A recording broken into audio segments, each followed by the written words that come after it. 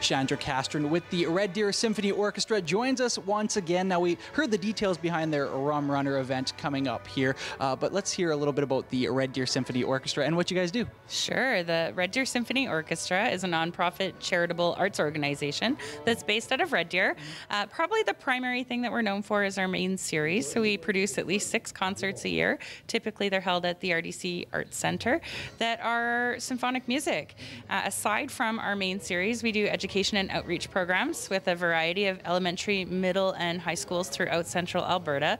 Probably the most infamous one is Choir Kids, where elementary school choirs from throughout the region practice for months and months and months to be able to come and sing with the symphony. And then we invite their families to come and watch them sing with our musicians.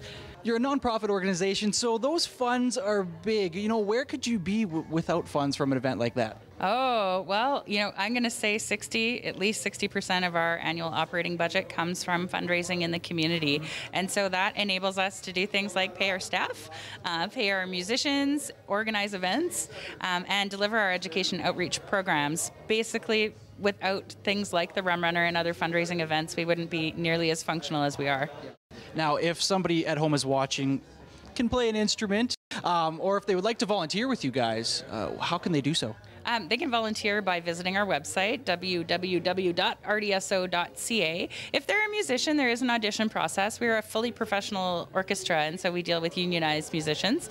So that means there are some rules about how you audition to become a musician in the RDSO, but you're welcome to contact us about that as well. We also host a local talent contest every year, looking for professional caliber musicians within our own community, and so there's information about that contest, which is Red Deer's Got Talent, on our website. Now, I've been known to be pretty good at the triangle. Any opportunity for me to squeeze in there?